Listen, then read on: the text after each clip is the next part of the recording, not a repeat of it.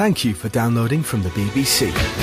For details of our complete range of podcasts and our terms of use, go to bbcworldservice.com/podcasts.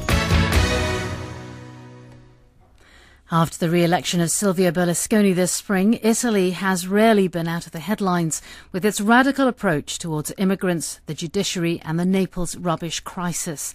In this week's Friday documentary called The Italian Patient, the journalist Annalisa Piras travels to the north and south of her country to examine the health of Italy. When I was growing up in Italy, I remember this song moving my father to tears. It's like an alternative national anthem.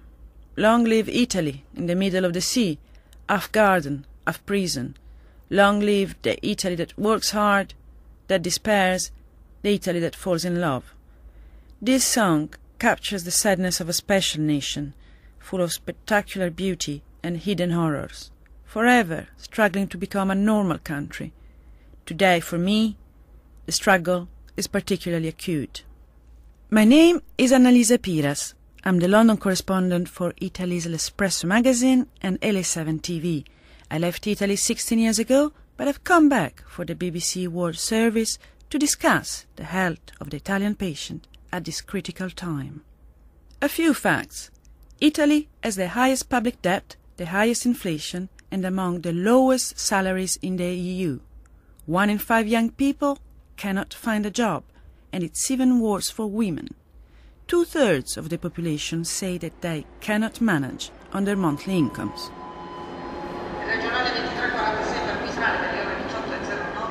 First stop on my journey around Italy, Naples, the capital of the Campania region. Once one of the brightest cultural cities in Europe, Naples has recently been buried under a mountain of rubbish. It's also blighted by organized crime and been heavily criticized over its attitude towards immigrants. But not everyone is gloomy. Prime Minister Silvio Berlusconi is happy. He won a landslide third victory this spring by promising to restore the Italian patient to full health. His first stop, too, was Naples. 58 giorni e Napoli e la Campania sono ritornati ad essere delle città occidentali.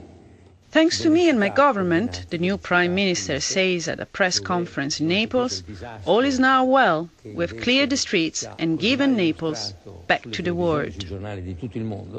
After his victory over the centre-left, Berlusconi's coalition of his own Forza Italia party and the post-fascist National Alliance, together with their ally, the Federalist Northern League, they became the strongest right-wing government in Europe. The coalition's most high-profile representative in Naples is Italo Bocchino of the National Alliance. The problem afflicting Naples is the result of many errors. The politicians of the left running this city were irresponsible and wasteful. The crisis should have been dealt with immediately. And of course there was corruption. When you spend €2 billion over 15 years in a declared state of emergency without ever solving it, then someone got rich somewhere. The Camorra, the local mafia, certainly profited. And they did everything to make it worse. Roberto Saviano is 29, another famous Neapolitan, a writer and journalist. I'm in Naples, but I can't visit him. We have to talk on the phone from his place of hiding. Saviano risked his life to expose the Camorra, the local mafia. His acclaimed book, Gomorrah, has sold 1.5 million copies in Italy and been translated into 20 languages. If politicians are unclear or at a loss about what to do to fight the Naples mafia, then this man has the answers. Today, the two most dangerous criminal organizations in Italy are the Camorra of Naples and Campania and the 'Ndrangheta based in Calabria. I would define them as criminal entrepreneurs. They started as businessmen and became criminal to maximize their profits. Profit is their only objective. They work in textiles, transport and petrol stations, but mainly in construction, concrete and cocaine. The poverty of the south is a boost to them. Labour is cheap, it's often black, they may use violence to further their business, and these days often work in collaboration with Chinese traders in Italy. They are growing at a phenomenal rate, thanks to globalization, and because some countries, including Britain, do little to combat them. They work with the state, so much so that it becomes difficult to distinguish. They even boast that they are the state. Qualcuno la chiama coabitazione tra crimini. How close is their relationship with politics? Is it cohabitation or something even tighter? Sì, cioè in passato si diceva, visto che c'è. Yes. Once, both the right and left parties had high-profile mafiosi in their ranks, and it was thanks to their support that they got votes. Today, they lean neither right nor left. Parties still buy votes, but criminal organizations are run just like General Motors or Mercedes, like big corporations with lobbyists who pressure politicians and offer them favors. The Camorra is an economic problem, first and foremost.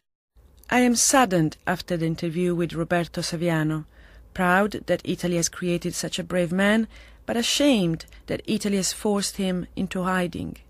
There is something else I'm deeply ashamed of, what I detect as a new racism in my country.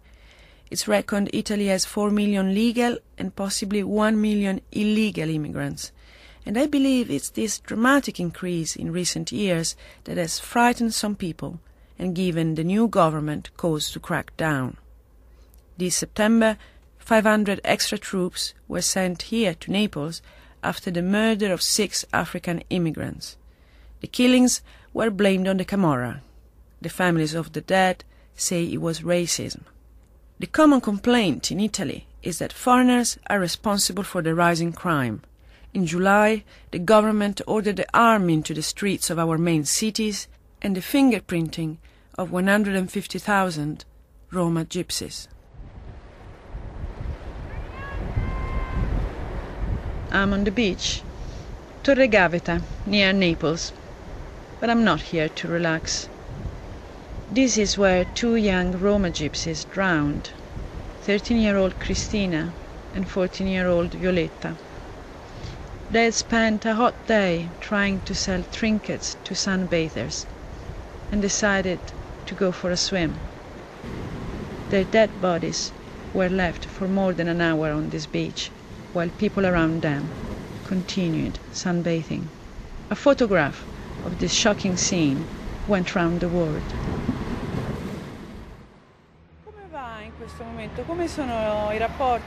I've come to the Pontigliano Roma camp, just outside Naples. Violetta and Cristina lived here. The camp is very dirty, a small cluster of prefabricated huts and tents. 700 gypsies live here without water and toilet facilities. Conoscevate Cristina e Viola? Sì, mie sorelle. E tue sorelle? The children have led me to the girl's mother. Her name is Miriana. She's crying and she's really angry.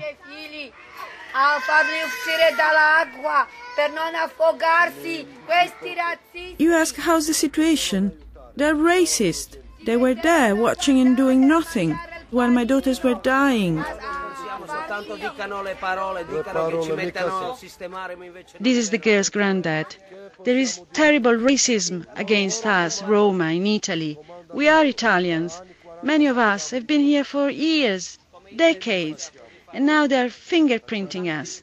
He says it's like Hitler in the 1940s.